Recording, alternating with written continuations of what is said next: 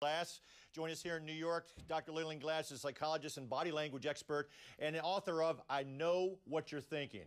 Now, I tell you what, Lillian, looking at him, it's really hard to see, okay, what is he thinking? You know, we heard what Mr. Morgan said about, you know, he's taken a lot of depositions.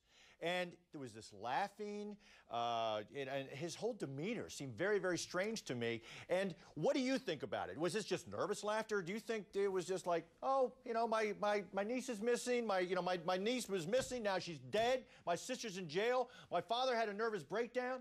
What is up with this guy? The only thing I can say, Mike, is that it was full of deception. There were a lot of cues that I picked up, and it was really amazing. The head shaking no when he was speaking about things in the affirmative.